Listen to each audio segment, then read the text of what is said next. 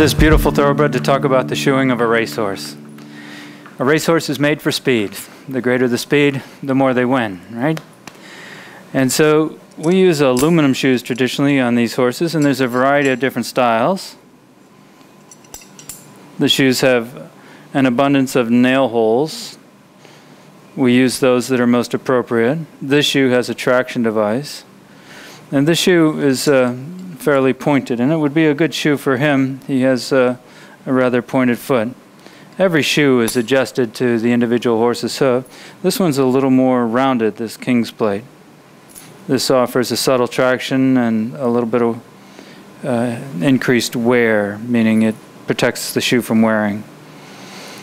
A variety of nail holes, those that are most appropriate, are used. And every shoe is shaped to the individual horse's foot. This is a fast break. It has a very broad toe for those horses that are getting low in the heel and their toes are stretched out because of their conformation or because of wear and tear in their discipline.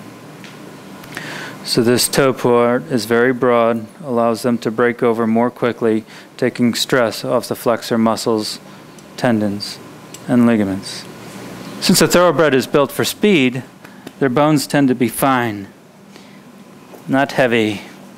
And so we're going to use a very light shoe on these horses.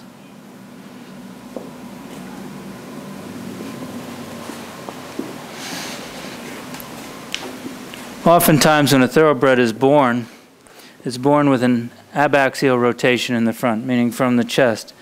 It goes out just a little bit. And as they muscle up in the chest, those feet will come around. Usually by the time they're a yearling, they're coming around. When I'm looking at his hind foot, I see that the medial side or inside is flared, and this heel is run under. It's because of his conformation or his way of going. And when we're applying shoes, we have to make a conscious effort to try to help him out. We would trim more off of the medial toe quarter and possibly give him some support on the outside. His contralateral foot, the opposite foot, is not quite the same. The wear pattern is different. When we look at this foot,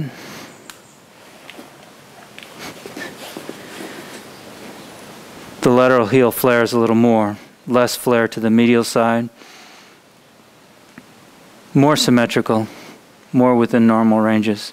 He also has a sand crack in the toe, and that would have to be addressed with every trimming and shoeing procedure.